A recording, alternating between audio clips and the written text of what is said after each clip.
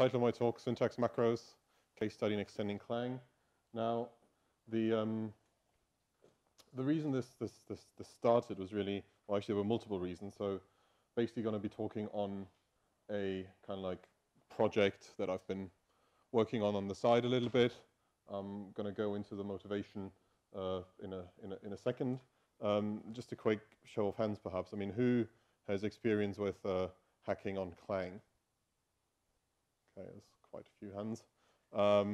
Who's ever sort of like used Clang to extend the language by a new feature, like say an attribute or a keyword or something like that? Okay, also a few hands. Good, but not too many, fortunately. So I should probably start with a disclaimer. I mean, I wouldn't deem myself an expert in Clang. I certainly have not contributed anything upstream to Clang, but in the kind of work we do, when you sort of like start a research project and you want to look at what features might be good to have in a language, what features might work well with certain programming paradigms and how to map them down to architecture, you're often faced with the problem of, well, needing some way, shape or form of telling the language, telling the compiler that you want to use this new feature, so you have to go away and implement it. And so as we just heard in the previous talk, for example, what if you need to tell the compiler that your function pointers live in different spaces? Right. And that is something that comes up a lot in the work that we do. And let me just spend a few moments introducing ourselves. So our research group is well, it's based around the chair for compiler construction. So our boss, Geronimo, where is there he is.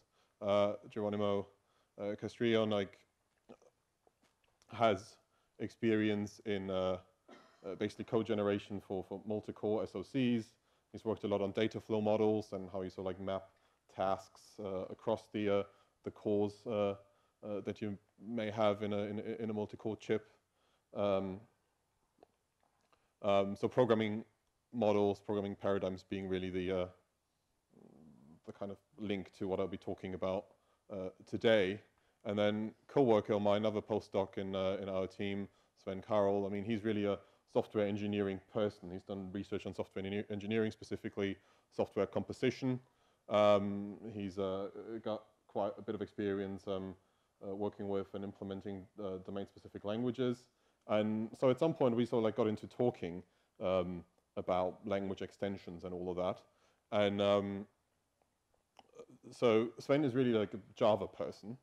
I mean, when we sort of like have occasionally looked at Clang or LLVM source code together, then I feel like he always gets a bit scared by the sort of like heavy use of sort of like C++ features, templates, and all of that.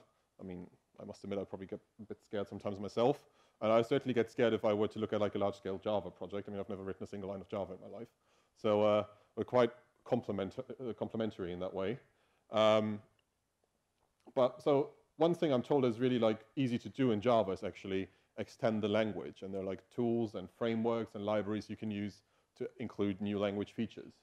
And we thought, well, wouldn't it be cool if you could do something like that in C or C++? Because that way you would basically give access to that kind of tool to like a whole other and quite large community. Yeah, so this is how I, at some point, started thinking about, well, I mean, what does it actually take to extend Clang? And yeah, somehow I wound up with this kind of, like after a couple of weeks of thinking and like 1 week of relatively intense work and sort of like a bit more relaxed work on other days, I ended up with this sort of like prototype toy implementation of syntax macros that I'm going to talk about today. But the point here is really that I don't want to tell you to sort of like use syntax macros and how great they are. I've really done no research on the sort of like the theory behind them. For me, they're just a toy model that sort of like let me study or let me analyze what it actually takes to extend Clang by new language features. And the main purpose of this talk is really to sort of like see if anyone is excited by this, if anyone is interested in this, if people have done this, and if people have done this and have found that it's not worthwhile doing, it's not worthwhile looking into extending Clang because it's just impossible, I'd be very happy if people could tell me that I should like stop this right now. Okay. Right, yeah, so there are a few more people in our group, so if you're interested, go to our website, find out what we do and who we are. Okay, so introduction to syntax macros. There's a quote from a 1993 paper, which I'm going to give you the reference for on a later slide. Macros are the world's second oldest programming language, younger only, I suppose, than assembly. And that's in fact how macros, I guess, first came about, that instead of like writing the same assembly code over and over again, you wanted to have a macro that would maybe like take an operand as an argument and then expand into like a small assembly listing. So macros are really a productivity tool. And we all, I suppose, have a bit of a love and hate relationship with preprocessor macros. I mean, they're very widely used, certainly in some projects. And since they do textual replacement only before the compiler actually gets started, diagnostics and error message used to be rather poor, but I think that's been improving a lot over the last couple of years, especially for Clang as well. Right, so syntax macros. So rather than doing this textual replacement, what I want to do with syntax macros is basically want to be able to define sort of like sub-ASTs that I then want to paste in other places in the source code where I need them.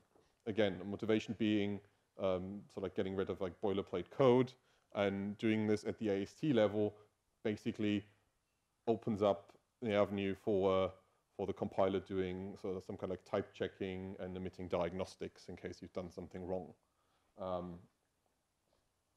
So how does this work? So the preprocessor macro is an incredibly helpful macro here. The preprocessor macro, you basically just say, well, this piece of text should be replaced by this. Right, that's all. Whereas in the syntax macro, really, this piece of text is replaced by a whole subtree of the AST. And one of the things I should say straight away, so every node in here is an expression, and expressions have a type, as in like they have a type in the language. So there's a, let's say like integers or integer pointers. But when I talk about types in this talk, I will often mean types in the context of the AST, i.e. node types of the AST. So if it gets too confusing, please do ask me to clarify. So yeah, a syntax macro will basically paste all this into the AST rather than give this to the compiler at an earlier stage and let the compiler sort of like reparse this every time it sees it. Okay, and again, this should help with correctness checks and reduce sort of like unintended behavior that can sometimes happen when you do the preprocessor replacement. Okay, so what does the implementation look like? I mean, again, this is a prototype implementation. It's a toy model. I'm not going to try to sell this to anyone. So it's not designed to be user-friendly. It's designed to be easily implemented, right, without requiring too many checks. So this is how I define a syntax macro. And let me pick this apart for you a little bit. So a lot like every C function, it starts with a header or a signature, and it has a body. Right. Now, I have also, for this implementation, profusely abused this $sign, which is called like the cache token in the Lexer, and introduced a few variations of that. So there's now a double dash and a double cache and a triple cache token. And the double cache basically acts as a hedge to tell the parser, well, you're about to see a macro definition, or at least what you're about to see should be a macro definition. If it's not, tell me what's wrong with it. Then, as for functions as well, you kind of like, instead of like a return type, as you would have for functions, you specify the type for the macro, i.e. the root node in the sub-AST that you're gonna construct. The macro has a name, and the macro has parameters. And again, this cache token appears as a parameter separator. You can't use a comma here because the comma appears as can appear as part of a valid expression. So if you use a comma here, the parser might not realize that this token is actually ending. It might think that the expression runs on, but that's just a small subtlety. The other thing you need you need to specify what types, as in like what AST node types your parameters can be. And the subtlety here is everything that's an expression also has a type in the language. So you have to provide the type in the language as well. Ultimately, these are things that can be inferred and that probably should be inferred. But for this sort of like toy model, that's not done yet. The one thing that is inferred, however, if the body is parsed, and how that happens, I'm going to tell you on the next couple of slides. At that point, when the body has been parsed, the parser, or rather the type checker, can work out what its type is, and it'll then sort of like infer the language type of the macro. Okay, and this is the macro separator I talked about. And again, we also use these triple cache signs, or we only use the triple cache signs actually, as hedges for parameter instantiation. So when the parser comes across this, it knows that it should look for parameter var that's been defined in the macro header, and instantiate and basically paste whatever, when the macro is called, it should paste whatever argument has been passed in this place in the body. Okay, so what does this look like? I can now use these macros to basically instantiate parts of the AST, and this is what comes out of the macro. The thing in this dashed box. The one point that's worthwhile noting here is that 41 is indeed an integer literal. So on the previous slide, we defined this macro to take an integer literal as a second argument.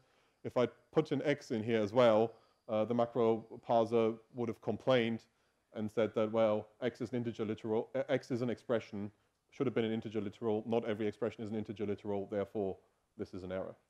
So these are the kind of things you can do here. Okay. Now, again, the syntax macros are just sort of like an example. And so one could come up with this like rather big goal and say, well, use syntax macros instead of preprocessor macros everywhere. I mean, the implementation that I've presented here is not quite ready for that.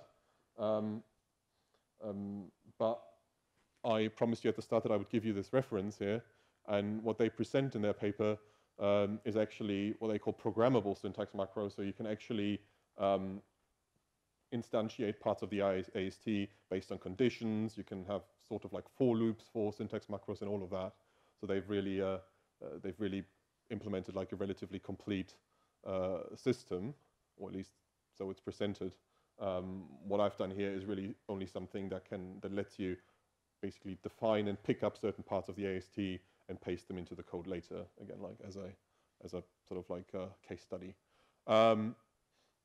Yeah, so one of the use cases I haven't talked about is, or at least this was motivation for doing this. I mean, maybe this can be useful to help language designers or people who work on language standards to sort of like prototype items that are usually referred to as a syntactic sugar. Right? I mean, maybe you can just define something as a macro in the first instance, and if you see it's useful, then maybe you want to think about whether sort of like some more rigid or more sort of like native language feature should be defined that can provide that functionality.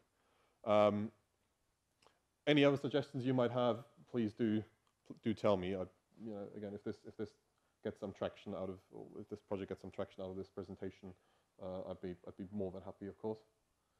Okay, so now this is kind of like the first half of the talk. I've sort of like told you what I've implemented, what I've done, what the case study is, and I want to talk a little bit about what you have to do in Clang to make this work, and sort of like point out where sort of like the difficulties are. Okay, so this was our example from a couple of slides ago. Basically, to make this work, we replace the parser by our own macro parser, and as I've already said, this double cache acts as a hedge. When the macro parser comes across this, it knows that it has to deal with has to process a macro. If it doesn't see this, it just defers to the old parser class. So this naturally calls for what kind of implementation of macro parser? Anyone? Exactly, yeah. Okay, yeah, so there's a parser, and we want to make this polymorphic, or rather, first of all, we have to make parser virtual. Then we derive the macro parser class, which is actually very thin. It only overrides a couple of methods. But for this to work, for example, at a place where statements can occur, you would want to override the pass statement or declaration class. And yeah, so as we said, very natural use of polymorphism, except this really isn't in Clang, right? I mean, in Clang, the parser class and other classes that sort of like implement the front end are not polymorphic, they're not virtual. Right, when we instantiate macros, again, this was the example from a couple of slides ago. The macro parser will look out for this cache token, and if it's easy, it will pass the macro parameters. Again, separated by a cache token. If this hedge is not picked up, then it'll just defer to the conventional parser. Again, same strategy as before, except, and this is actually another subtlety. So if we want this to work, this macro expansion wherever an expression can occur, you want to overload the parse expression method. Now, the problem with parsing expressions is that the way they're parsed is you first parse an expression, then you go on to parse the left-hand side. At some point, you come across an operator, then you parse the right-hand side, and then you kind of like loop around and like parse more and more right-hand sides as you see them. So when you do this, this does not work the way you would expect. I mean, basically, to make this work the way you would expect it, you can sort of like nest expressions and have macros appear in nested expressions. You basically have to guide the parser into calling the parse expression function, and to do this is basically you basically have to put every sub-expression in parentheses, because only that will cause the parser to kind of like go back to parse expression and not use the parser right-hand side method. So a few subtleties one encounters. Again, it's very natural to use polymorphism here. And finally, basically, now we've passed the macro definition, or the macro instantiation rather, but we need to instantiate an AST. Now, the way ASTs are first constructed in Clang is that the parser basically parses a certain sequence of tokens, and when it's decided that it's seen a statement or something, it parses that onto to the SEMA module. The SEMA does the type checking and then constructs the AST that corresponds to that sequence of tokens. Now we do the same thing here. We basically let the SEMA module construct the sub AST for the macro body, and then it basically writes away the macro name together with the macro body in like a lookup table. And when the parser wants to instantiate a macro, it tells SEMA, well, please give me the AST for this. And that's what happens when you call act on macro. The difference here is you don't really need polymorphism here, because the only place from which you will ever be calling the macro SEMA class is from the macro parser, and that knows that it wants the macro SEMA class. Right? There's a further subtlety to do with like parsing macros and like storing away sub ASTs in the SEMA module. When you parse a macro definition, you kind of have to introduce placeholders for the parameters, because you don't know what they are. They could be arbitrarily large ASTs, so long as the root node has the right type. So the way this has been implemented is basically created a placeholder node for expressions and a placeholder node for statements in the AST. And again, quick show of hands, who's ever tried to extend Clang by a new AST node? No one? No one? Okay. Well, it's not rocket science. It's just quite tedious. I mean, Clang actually lets you, helps you out a bit with, so like there's a bit of like table gen support that automatically generates code that you need for that. But then what also happens as a result of the automatically generated code, you end up with sort of like lots of compiler errors for example, cases in switch statement that haven't been covered, right? So you have to actually put in a lot of boilerplate code to shut up those compiler errors. Right. There are a few subtle problems with the semantics. I mean, so far I've talked about syntax macros, but actually the interesting thing about this implementation is also because you keep calling back into the SEMA module, you can make a bit of semantics work as well. Now that can be a feature, or it can actually be a burden that you may have to deal with. Like, for example, if you want to have a macro for return statements, then most of the time, or actually all the time when you implement this or when you define this at global scope, it will not work, because when you ask the SEMA module to give you the AST for this statement, it'll say, well, hang on, I don't have a function scope. So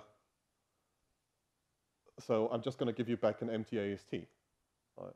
And in that case, all the macro parser can do really is to say, oh, well, I've been given an empty AST, something is wrong, so I'll bail. So that's not the kind of diagnostics that you would expect. You know, I was trying to make a point earlier how the diagnostics can be improved by using this over, for example, preprocessor macros. Yeah, so you got to do something. I mean, this can, of course, be handled suitably if you sort of like ask for sort of like more explicit error messages. A more subtle problem is to do with the scope of variable names, right? So if you define this anywhere, I mean, what is X, right? I mean, X can be bound to, I mean, well, usually when you see this and you just let the SEMA module run on this, X will end up being bound to whatever X is in scope. Now, the point is, when you do this for these syntax macros, X will end up having some scope that maybe at the time when you instantiate the macro is not around any longer. So, in effect, when you then sort of like instantiate the macro, there may not be any memory allocated to back up X, so you'll most likely run into a segfault. Problem with this is, of course, when this is not highlighted, you know, by an error message, then you know you're seeing errors where you wouldn't expect one. Another problem, and this is really something that really needs to be addressed if you want to make this, or if I wanted to make this into a kind of really usable implementation, is what if X is not in scope at all? I mean, in this case, what you might want this to mean is that when you instantiate this macro, at that point, should you check what the binding is for X, and that's the binding you want. At least that's sort of like a well-defined, that would be a well-defined way of making this work.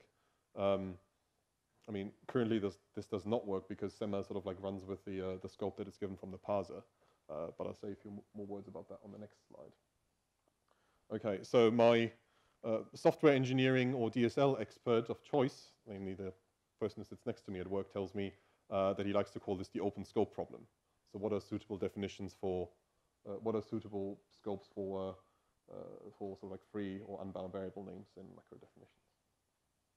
Okay, so again, I said at the start that I wanted to present to you this implementation of syntax macros, but with a strong focus on like how easy or how difficult it was to implement that, sort of like with a look towards how difficult would it be to implement on top of Clang some of the sort of like functionality that is provided by these language extensions or DSL design frameworks that, for example, Java sort of like doesn't come with, but that are available in Java. So in here, sort of like a quick sort of like grid of problems or needs I think have been identified, and how hard it would be to fix them. So I said polymorphism in the parser would be really useful for this kind of language extension, and that works, of course, because I have these hedges, right? So really, what I want to do, I kind of like need a parser that sort of like parses on top of the C++ parser. So that's what can relatively easily be implemented using polymorphism.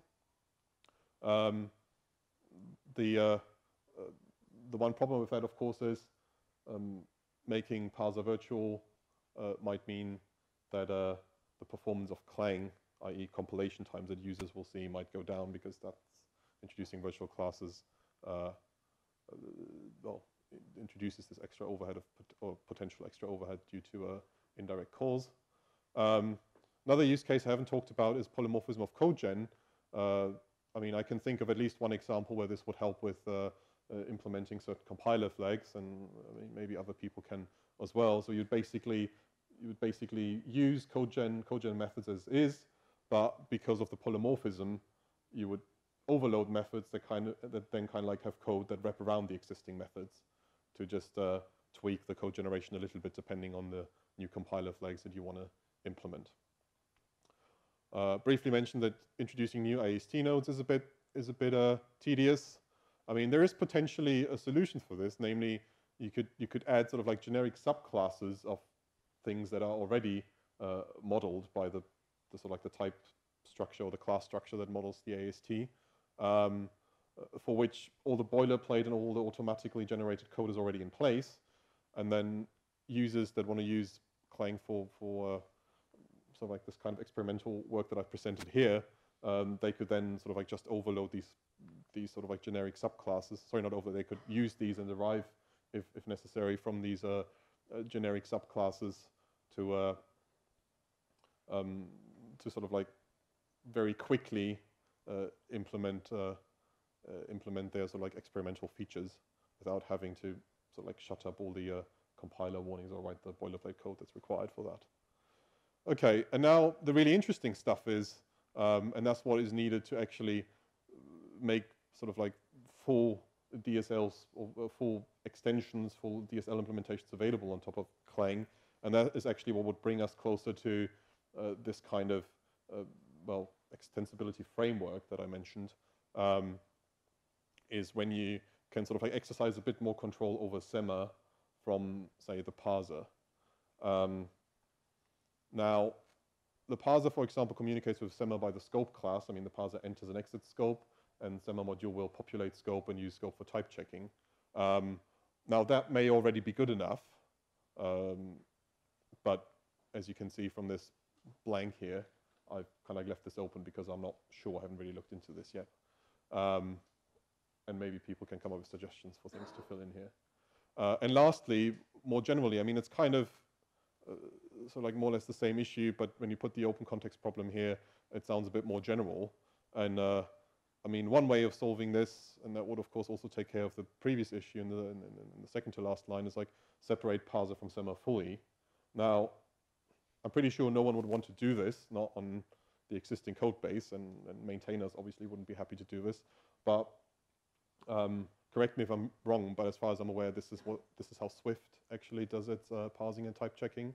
So it first constructs a parse tree, which is relatively compact, and it then hands it off to the Semma module, and that constructs like a full-fledged AST that is type checked and is annotated.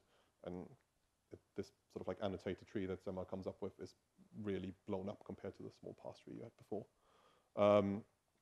Yeah, so I think doing this would be hard, and this may be the kind of thing that people should tell me not to attempt if they, you know. Right, again, so this is this gap, which I would like to sort of like fill in, maybe with your help. Just to summarize what I just said, I mean, how do we best support sort of like semantics for an embedded DSL with the given sort of like structure, with the given interaction between parser and Semma, and yeah, the goal that this was kind of like a first step to is maybe have some kind of like clean, potentially incomplete interface that lets you add new language features to C, 2++ on top of Clang relatively easily without having to write a lot of boilerplate code, without digging into the nitty-gritty of Clang too deeply. And that's it. Sources are available. Be very happy to receive feedback. I have people contribute or play around with stuff, at least in the first instance. Thank you.